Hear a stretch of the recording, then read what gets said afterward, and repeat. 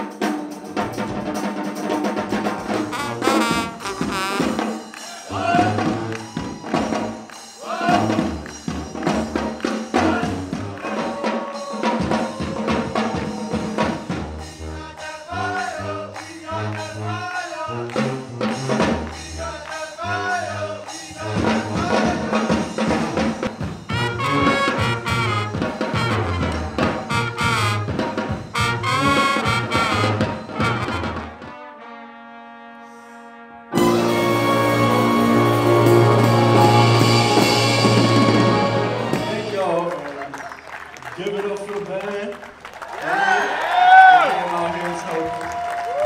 Thank y'all for having me. The Oakland EastSide Ensemble just for coming out here, setting the stage.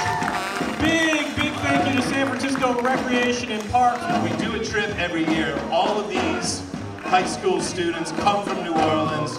They grew up in the tradition of New Orleans. We have the claim to the birthplace, the taproot of American music with jazz and blues.